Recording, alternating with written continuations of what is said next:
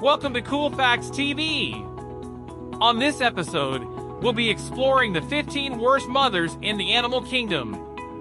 From rabid mothers leaving their kids to fend for themselves to hamsters who resort to eating their own young, get ready to discover some surprising and sometimes shocking parenting styles in the animal world.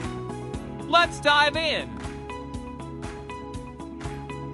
Every parent knows that raising kids is a tough job. Most children stay at home until they are at least 18 years old, if not older, and their upkeep is usually expensive. Actually, a recent U.S. government report showed that it now costs an average of $233,610 to raise a child.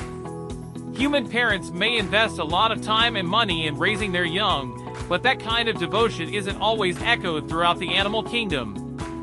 Here, a lot of babies and infants are left to fend for themselves from a very young age, and some mothers even seem to go out of their way to make it difficult for their children to survive. Randy rabbits!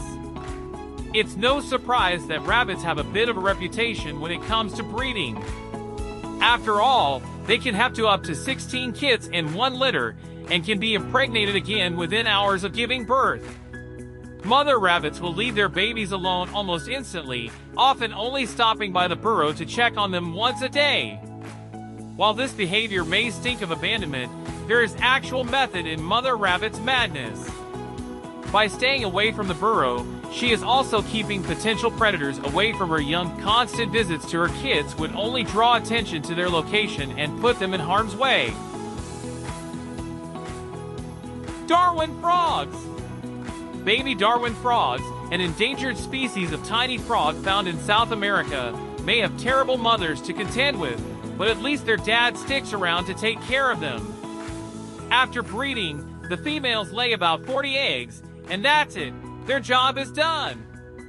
After that, all the work is done by the male, who then guards the eggs for up to 3 weeks until they start to move. At that point, he will swallow about 15 of the eggs, keeping them even safer until they hatch into tadpoles, and then develop to become froglets. At that point, Dad simply coughs up his kids, and off they go. Lionesses! While lionesses aren't typically the worst mothers in the world, the strange dynamics of the lion pride does rather affect their devotion to their existing children. Should the leader of a pride be dethroned by a younger, stronger lion, one of the first things he will do is kill the children of his predecessor. And amazingly, their mothers will just stand back and let it happen. This is because lionesses are programmed to want to pass on the best genes to future generations, and if the father of their children has been beaten, then his genes are no longer the most desirable for her young. Hooded grebe! Ask every parent if they have a favorite child, and they'll be horrified at the prospect of having to choose. Not so for the hooded grebe.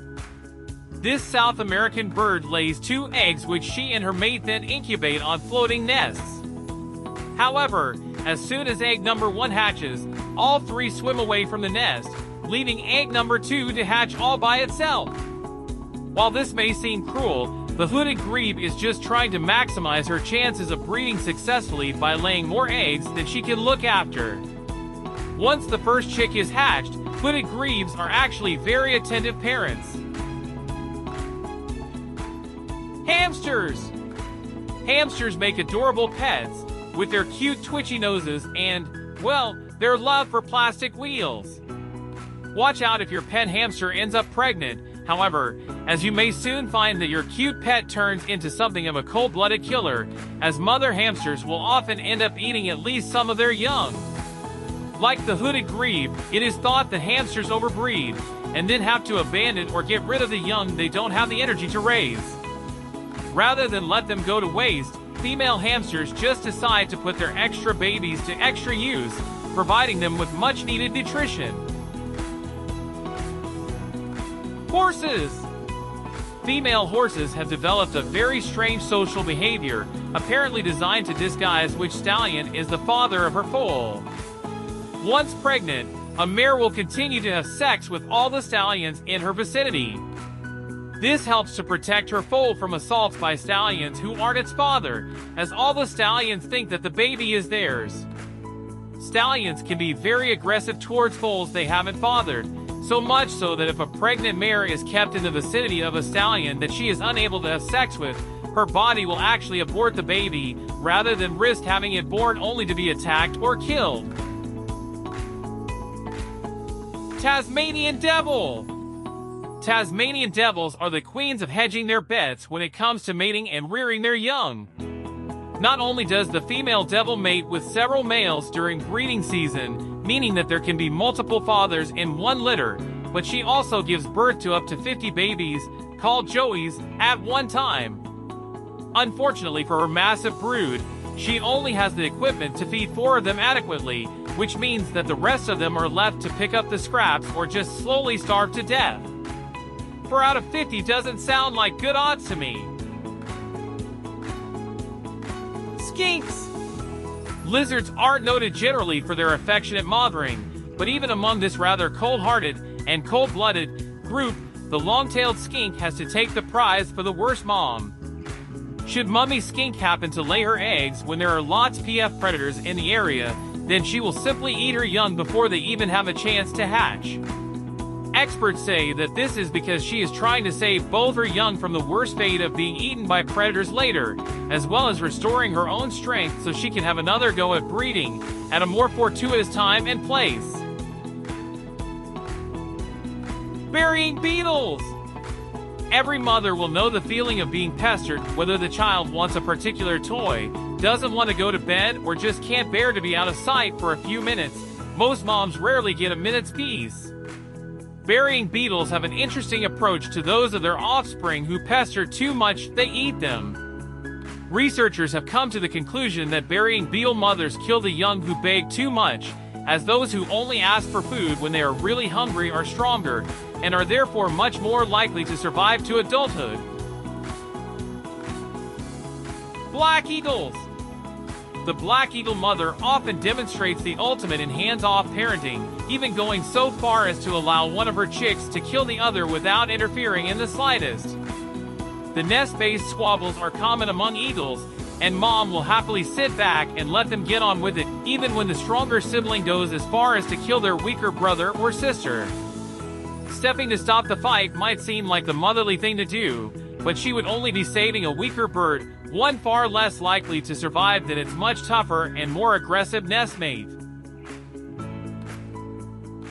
Panda! Everyone loves pandas, especially their adorable little babies. Everyone, it seems, except mother pandas themselves. Pandas, which are well known for having difficulties in breeding, will usually have 2 cubs, but mom will only ever raise 1, leaving the weaker sibling to die. Of course, this is yet another example of the female panda prioritizing her resources and giving the stronger cub the best possible chance of survival. These days, panda breeding centers make sure that all their cubs survive regardless of whether mom is paying attention or not, but things were very different for panda families in the wild. House sparrow! The house sparrow is a perfectly good mom to its own chicks. It is actually the babies of other sparrows that have to watch out. Breeding time for sparrows is like something out of Jerry Springer, with mother sparrows making it their mission to get back at any other sparrows who have mated with the father of their chicks. After all, they want daddy to devote all his time and attention to her babies, not somebody else's. In order to ensure this happens, sparrows will often attack the nests of other birds, destroying eggs and even killing birds, all to make sure their mate comes home at night. Black bears! The old line about never getting between a mother bear and her cubs doesn't always apply to black bears. In fact, sometimes female black bears will go so far as to get rid of one of their cubs themselves if they come to the conclusion that the baby is too weak to survive, or if they are struggling to raise 2 or sometimes 3 cubs without putting themselves in danger. Once the favored cub has been chosen, however, black bear moms are fiercely protective parents. You just don't want to be the run of the litter in this particular species. Harp seals! Baby harp seals, also known as pups, spend a very confusing first 2 weeks on the planet. When they are first born, mom couldn't be more attentive, feeding her pup every day on high-fat milk that helps them build up the protective layers they are going to need to survive the icy temperatures in the North Atlantic. However, after 12 or 14 days, all this love and attention abruptly disappears. The pups are weaned almost overnight and are pretty much expected to fend for themselves from then on, with many female harp seals putting themselves straight back on the motherhood market. Cuckoo! And then we come to the cuckoo, the undisputed queen of absent parenting and truly one of the worst moms in the animal kingdom. Not only does this sneaky bird lay its eggs in the nests of other birds, forcing them to do the hard work of hatching the chick, but they don't even come back to see the fruit of their womb when it has hatched, leaving all the work of rearing the chick to whichever bird they dumped their egg on in the first place. If children's service existed in the bird world, you could be sure they'd want a word with cuckoo moms. Thank you for watching! Your support means everything to us. Don't forget to like, subscribe, leave a comment, and hit the notification bell to never miss an update from us. Until next time!